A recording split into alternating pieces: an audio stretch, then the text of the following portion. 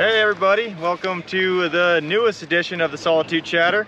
I'm Trevor, I'm the ski patrol manager here.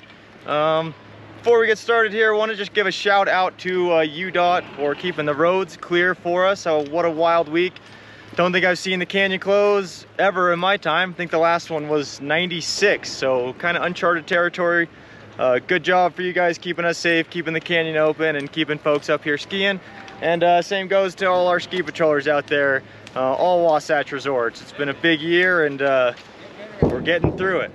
Oh, there's some booms right there for you.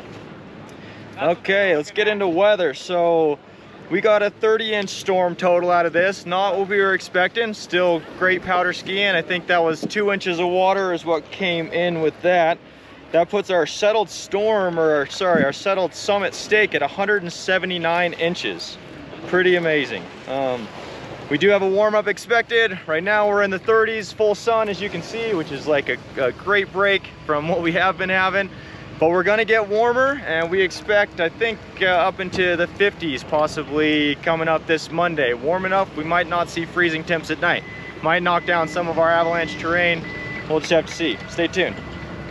Currently we got Milk Run open, Eagle Gate is open into the Honeycomb, Navarone Gate is open, Summit Lift spinning, HCR is spinning. That's pretty much all for terrain gates and gates now, but expect the east face tomorrow, possibly EGP tomorrow. We'll just have to see what the talent level is for tomorrow morning. So stay tuned for that, but we'll have more terrain for you tomorrow. And then final event here, as you can see behind me, we are constructing this mighty jump here with a big pool in front of it for the pond skim. So that's going to be exciting, coming up on Saturday. Please come and sign up and get wet. Bring your Speedos.